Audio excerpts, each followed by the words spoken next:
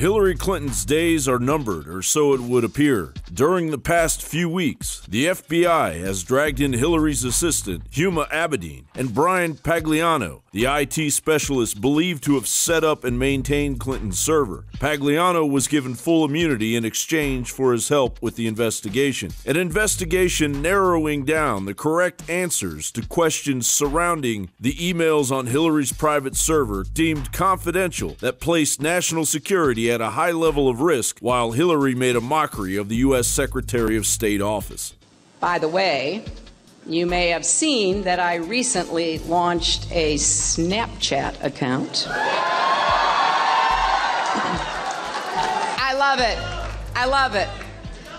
Those messages disappear all by themselves.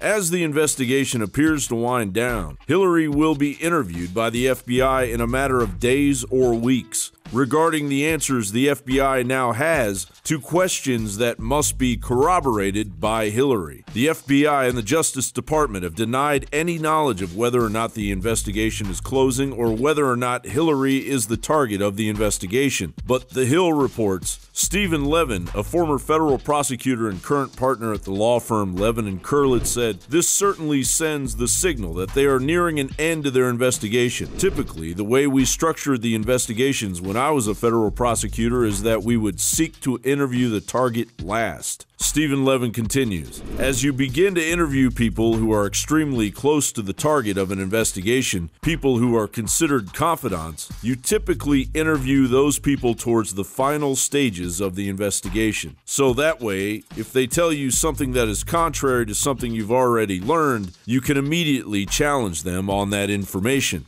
Tech activist Marcel Lazar, aka Guccifer, claims to have breached Hillary's server at least twice. Guccifer said he first compromised Clinton confidant Sidney Blumenthal's AOL account in March of 2013 and used that as a stepping stone to the Clinton server. He said he accessed Clinton's server like twice, though he described the contents as not interesting to him at the time. Doodles by Bill Clinton appear to back up Guccifer's claims that were released as far back as 2013.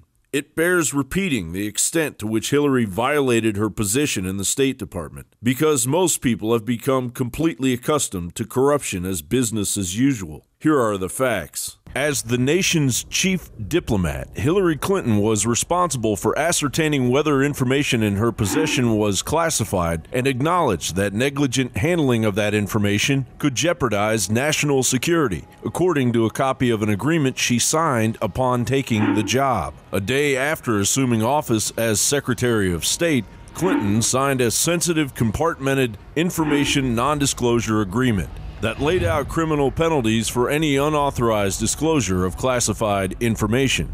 The sensitive compartmented information non-disclosure agreement details how Hillary has been granted access to sensitive compartmented information, or SCI, classified information. The agreement states that Hillary hereby acknowledges that the disclosure of SCI may constitute violations of United States criminal laws, and that nothing in the agreement constitutes a waiver by the United States of the right to prosecute for any statutory violation. The agreement is also severable, meaning if one part is unenforceable, the remainder of the provisions in the agreement remain in full force and effect. Bottom line, U.S. intelligence officials determined at least 4 and up to 305 of the emails Hillary's aides printed out were from Hillary's personal server and were SCI at the time they were written. 2 of the emails discussed classified drone information deemed top secret by the CIA.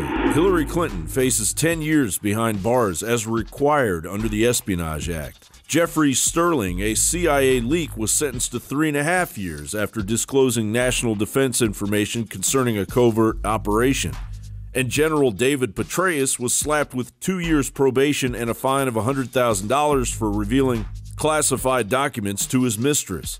Petraeus, a former director of the CIA, a 4-star general, and CENTCOM commander, had served our country for 37 years. So why would Hillary Clinton deserve immunity? Ignorance and/or negligence of Hillary's possession of highly sensitive, classified emails is no joke. In fact, if Hillary does walk away from this investigation with a slap on the wrist, after she personally went to great lengths to cover up a mountain of evidence, the entire farce will demonstrate just how far gone the Federal Bureau of Investigation and the Justice Department really are. Hillary's path of deception could even serve to take those departments to the cleaners if Donald Trump becomes president and keeps his word. John Bowne for Infowars.com.